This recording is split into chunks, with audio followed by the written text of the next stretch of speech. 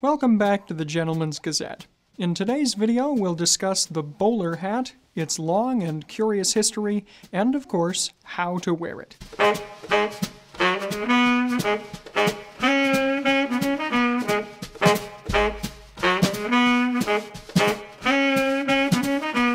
One quick note before we begin today.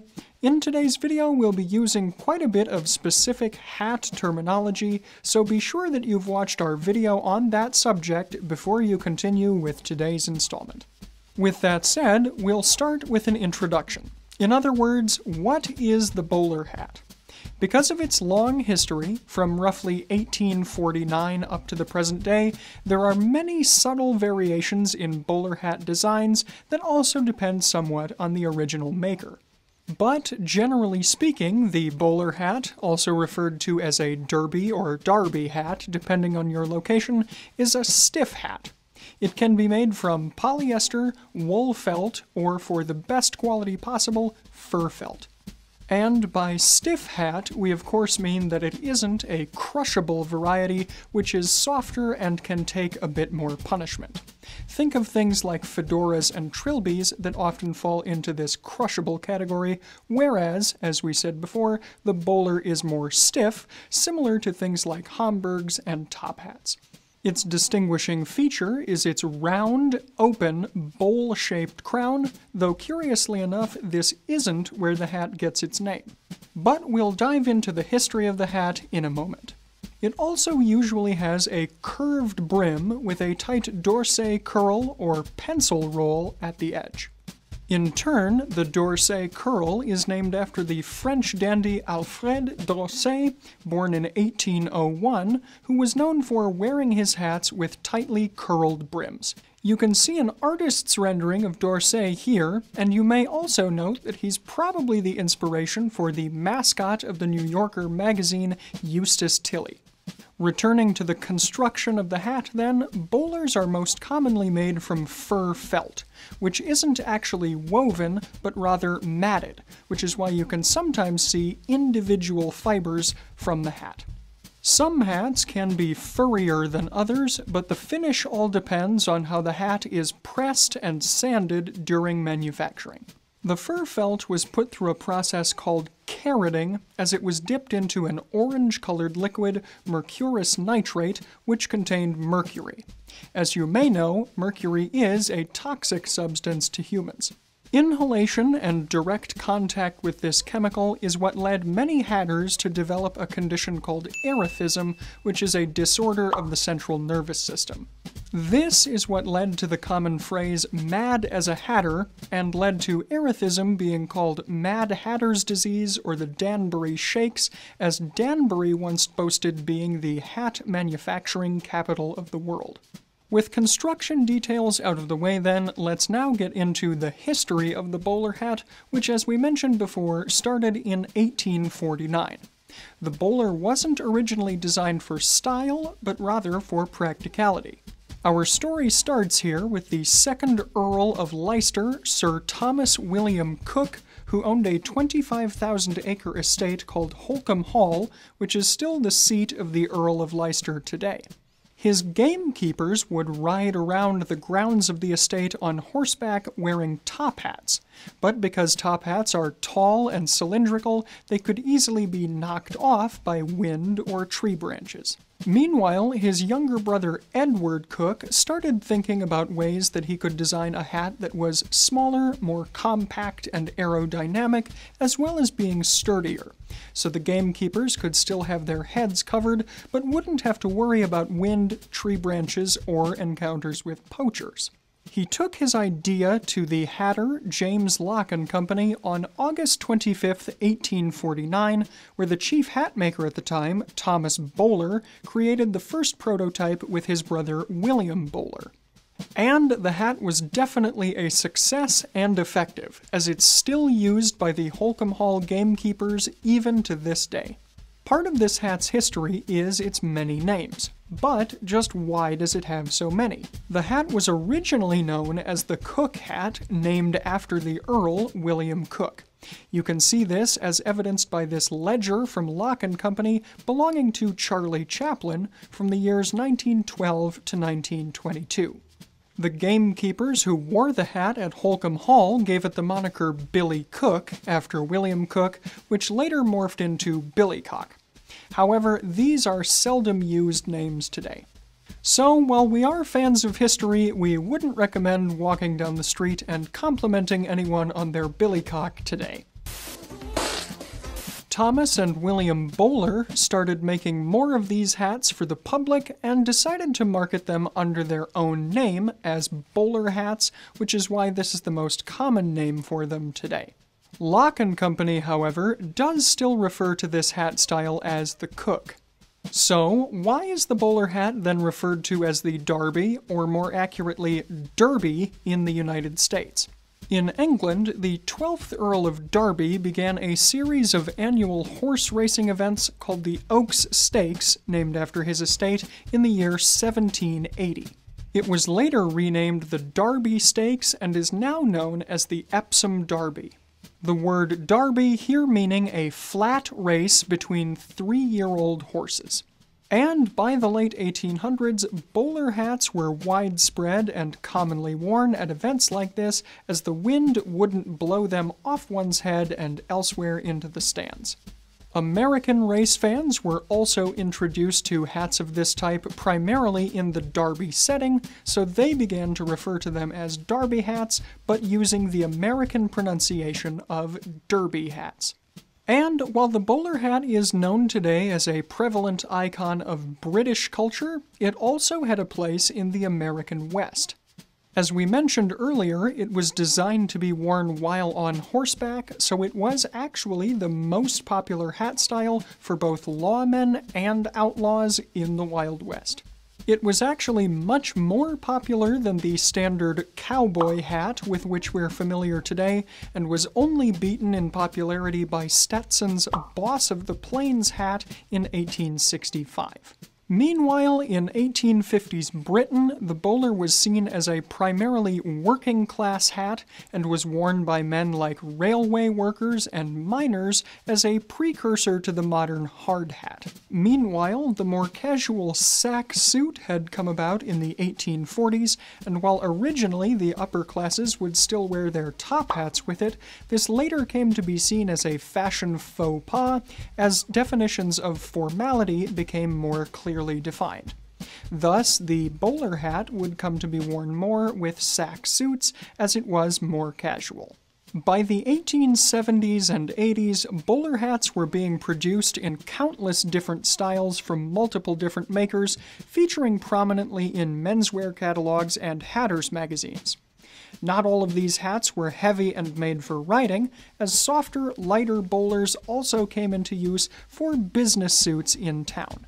In the 1890s, the bowler hat became more closely synonymous with the entertainment industry. It was used by many theatrical and vaudeville performers, both because of its durability and its working class associations, as it was something of an everyman's hat. We'll again mention Charlie Chaplin here, who started wearing a bowler as part of his uniform for his world-famous Little Tramp character in the 1910s. Through the 1920s, 30s, and 40s, the bowler was also used by many other performers and comic duos, such as Laurel and Hardy and Abbott and Costello. Another example in entertainment would be the 1960s British TV series The Avengers, where Patrick Macnee played John Steed, often wearing a bowler hat. By the 1920s, there were several more semi-formal and casual hat styles coming into fashion, including Homburgs, fedoras, and flat caps. So, while it was once a working-class hat, by this time the bowler came to be seen as more of an upper-class hat for city gentlemen. Bankers and lawyers began wearing bowler hats with their stroller and lounge suits, and some notable figures like Georges Clemenceau even began wearing it with full morning dress. In December of 1941, the United States Public Health Service banned the use of mercury in hat making, and so hydrogen peroxide came to be used instead. Hat makers felt, though, that this led to a somewhat inferior product for stiff hats, and indeed, softer hats were becoming more prevalent. Soft hat styles were the most popular choices into the World War II era, and post-war into the 1950s and 60s, wearing no hat at all became the trend. Indeed, you can take a look at this Pathé newsreel from 1963, which comments that while the bowler was once popular worldwide, it wasn't widely seen at that time. The bowler is 100 years old. It's a hat that is rarely seen in many countries today, though. Yet, 100 years ago, when a London hatter made the first one for a gentleman farmer named William Coke, the bowler became the fashion all over the world. Curiously, the same newsreel also mentions that while the bowler was still popular for men at the races, women had begun wearing it as well. And today, the fashion has come back. But this time it's the ladies who are wearing them. Born 100 years ago, the bowler has been given a new lease of life. British men were still wearing the bowler hat for high-level business deals into the 1970s, but after that point, it truly did fall out of fashion. So, these days, bowler hats are exceedingly rare, though they are still worn by vintage hat enthusiasts and also by hipsters, of course, in a more casual way. And more feminine versions of bowler hats, more similar to a cloche style, can also be seen in women's fashion. Also worth mentioning is the fact that in Hyde Park, London, on Cavalry Sunday, the second Sunday in May, an annual parade is held where retired cavalry regiments march in business suits, bowler hats, and tightly rolled umbrellas. Another unlikely place that you can still see the bowler hat worn today is in Bolivia, where it's called a bombín. It's primarily worn as a women's fashion piece here, and the story goes that in the 1920s, a tradesman had ordered some bowler hats to sell to British rail workers who were working in Bolivia. But when the hats arrived, they turned out to be too small for the Brits, and they were sold locally instead. But the local Bolivian men weren't interested, and so British tradesmen started selling them to the Bolivian women instead.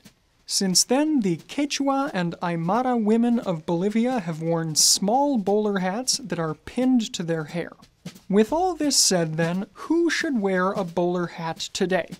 Of course, as we covered, the bowler hat started as a working class hat, but also had its own associations with the upper classes over time. In today's world, we're less concerned with class distinctions, of course, so our simple answer is, if you like the look of a bowler hat and like how it looks on you, then you should go ahead and experiment with it. This presents another question, however, of how you should style your bowler hat. There are two main ways to do it, of course, the classic way and the casual way. For a more classic look, you should pair your bowler hat with a business suit, lounge suit, or stroller suit, and wear it more in formal and business settings. You can also pair a bowler hat with classic overcoat styles, about which you can learn more here. And while some, like Winston Churchill, did choose to pair their formal morning dress with a bowler, and this can still be done as an alternative today, it's more common to wear a top hat with full morning dress and a Homburg with a stroller suit or Stresemann. The bowler is designed to be worn straight across the top of your head and not toward the back of your head, though you can tilt it slightly to one side or the other.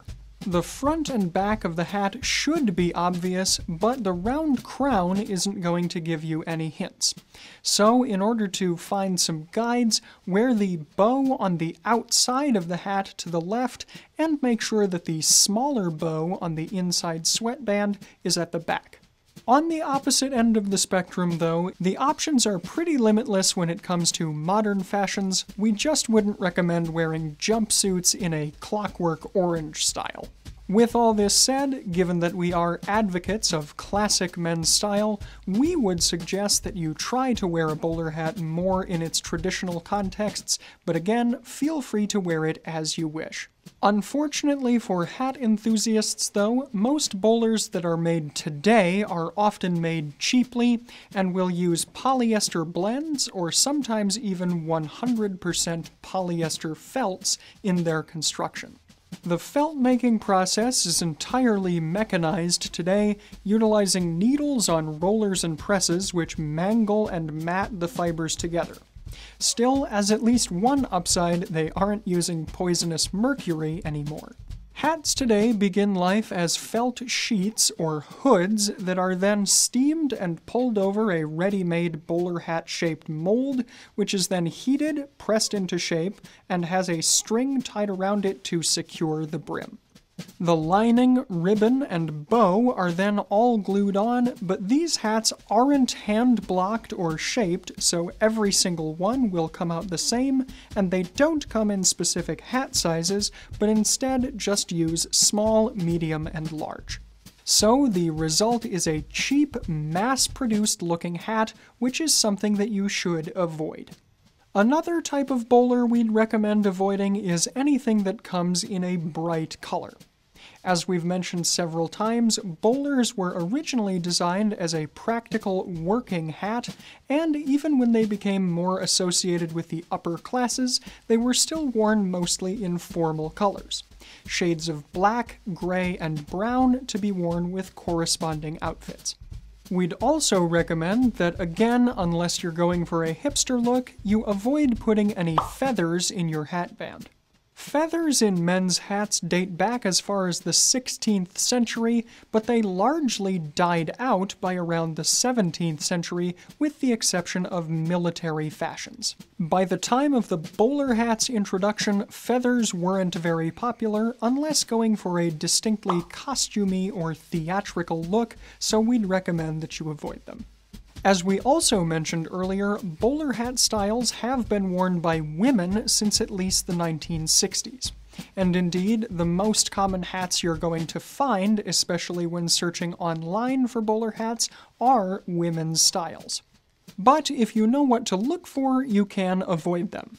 Women's styles typically sport much shorter brims that are often snapped up all the way around or down all the way around, and feature feminine accents like flowers, lace, or large ribbons. These are again more in line with cloche styles. They're also usually softer in construction as opposed to the men's styles, which again are hard and shaped. Speaking of shapes, however, the question also remains of what style of bowler hat might be best for your particular face shape. As we said before, there are hundreds of different individual bowler hat styles, each with different crown widths and heights, and with different brim lengths, shapes, and rolls, although they all do follow the same general form of a hat with a rolled brim and a round crown, with the exception of the Cambridge bowler, which was favored by Winston Churchill and worn by Jude Law in the Guy Ritchie Sherlock Holmes films, which has a more squared crown. So, if you're wondering about what type would best suit your face shape, you can find our video on that subject here. While we're mainly discussing softer hat styles there, most of the general advice can still apply to bowlers. And indeed, if you haven't done so yet, you should check out our full hat playlist here. So, we've already discussed what not to look for if you want to avoid a cheap bowler. But the question remains where to find a good quality one. If you want to keep cost low and quality high, one option to consider is finding a vintage bowler hat, as I've done here. However, you should be sure to inspect images online closely if that's the route you're going, as there can often be imperfections. Indeed, we found this out the hard way when buying bowlers for this video. Therefore, buying vintage and trying on in person is probably your best route, also because, again, bowlers are more stiff hat styles, so if it doesn't fit well, it will have the potential to give you headaches. As far as specific retailers are concerned, there are a number that we can list here, starting, unsurprisingly, with Lock & Company.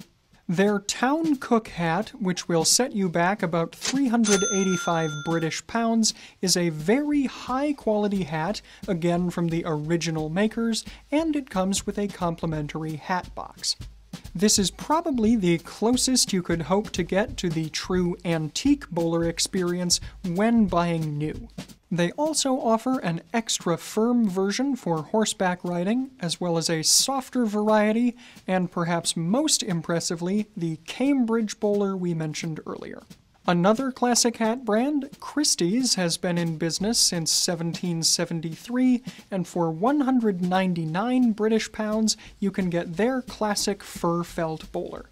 They also offer a version with a hunting pad, should that be desirable to you, and for 109 pounds, you can get a wool felt style, which is a bit lower in quality. You could also try retailers like the Village Hat Shop, who offer bowlers in various styles and colors at prices as low as $36 or so.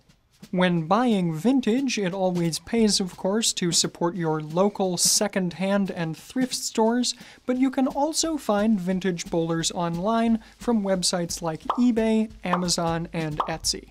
One final point we'll mention here today is how to properly care for your bowler hat.